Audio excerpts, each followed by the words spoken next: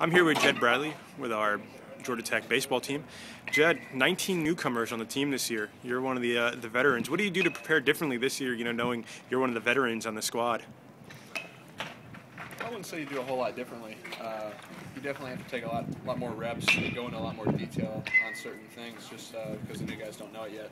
But as far as preparing differently, we're going to go about it the same way we always do, and we're going to be ready physically and mentally for the season when it comes around. Well, I mean, we're just talking of a freshman catcher around these parts.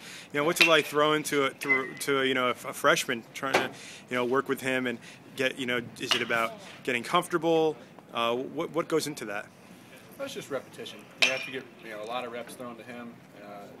He has to have a lot of reps catching all our guys, and it's just a feel thing.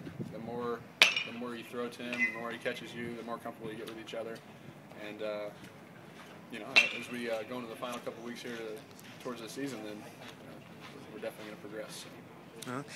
It's, some great players have come through here. Last year you had Deck McGuire on the squad on the staff.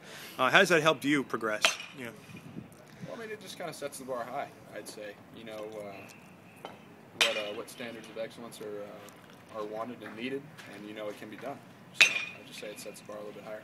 Well, good luck with this spring practice over here, and good luck with the start of the season in a few weeks. Thank you.